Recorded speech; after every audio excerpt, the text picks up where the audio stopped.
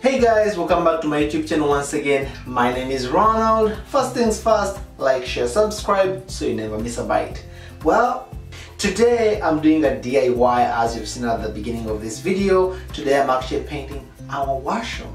It's been a while, but we need to get it done. Actually, when we moved in, we never painted it because it looked fine. But we did do a backsplash, as you can see that clip. Check out that video, how that was done. Hey, and give us some love, of course. Now, without further ado, let's jump into it. So first thing first, you always want to either wipe or wash your walls to make sure they're nice and you get all the crumbs off, all the dust, so that way you get a nice clean wall once you actually paint. And that's what I'm doing right now. And the other thing you probably should do is sand your walls. Cleaning, it's better for walls that are not that old or maybe that are not that badly off, but it's better to actually give some sanding as well, because typically you have that roughness on there, maybe which came from the previous paint, so you need to give it a little bit of a sanding so that it will be smoother and also look better too.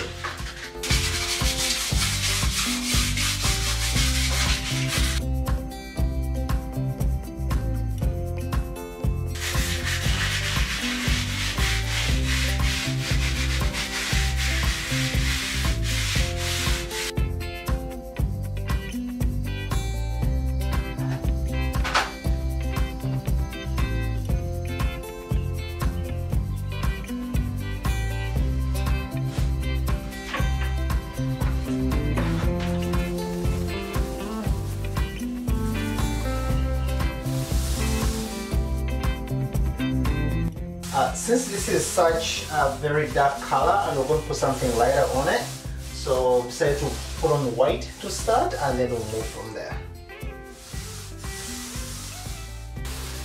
I'm also not worried about touching the ceiling because I'm also going to actually give it a paint as well, so which is okay. As usual, you be careful not touching other places, but that's the least of my worries.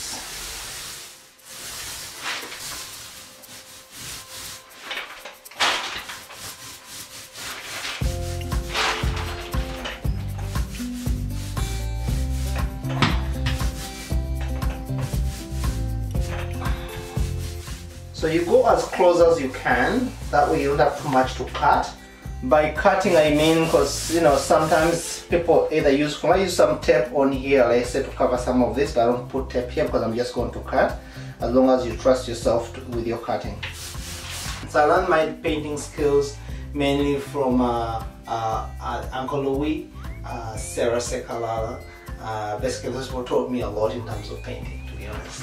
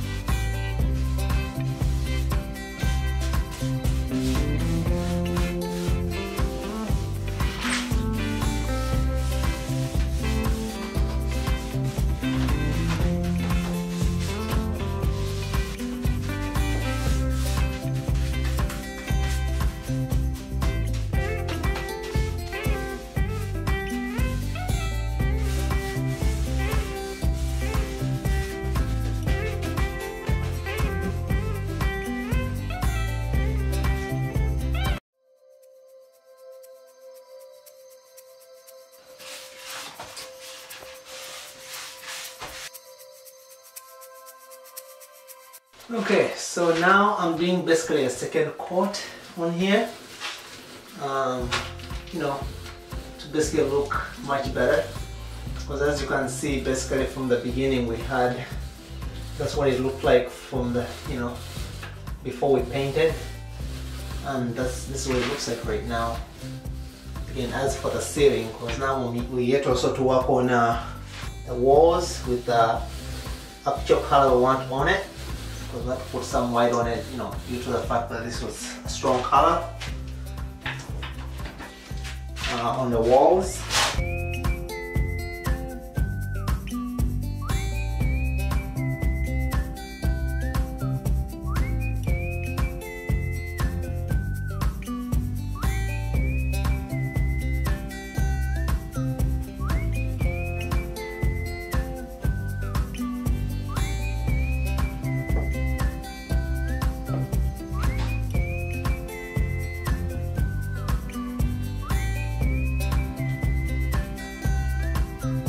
Now it's time to actually put on the actual paint we want.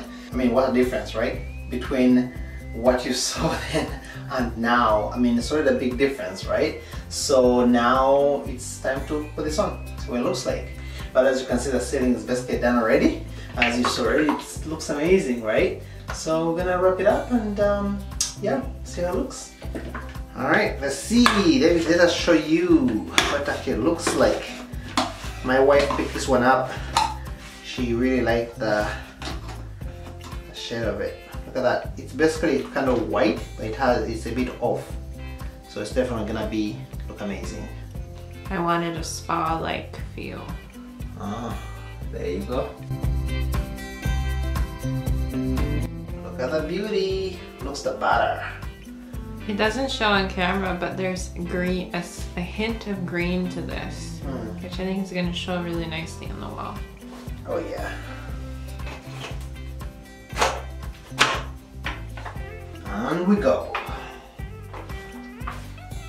Looks beautiful.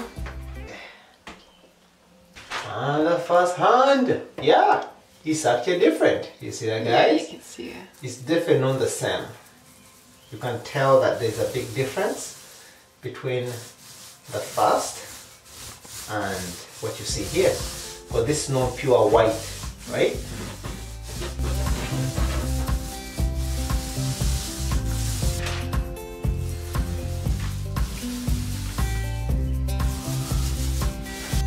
Yeah, right.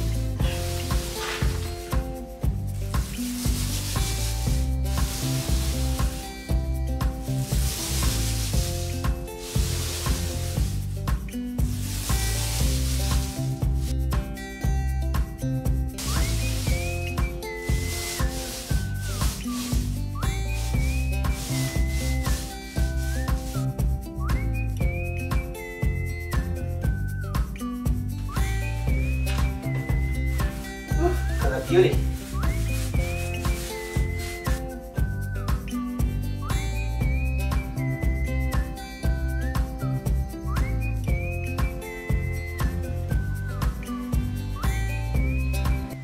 Okay, when it comes to cutting, as I said, you don't necessarily have to tape. You can just be careful, take your time, just like that, carefully from one end onto another.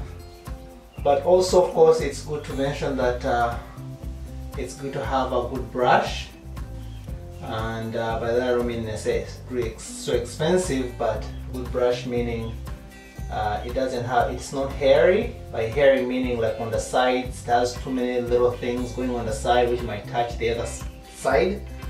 It's more or less comes down to, nowadays they sell brushes that are angled, and if it's angled, that means definitely going to help you with your cutting, hence saving you money in terms of not having to buy tape.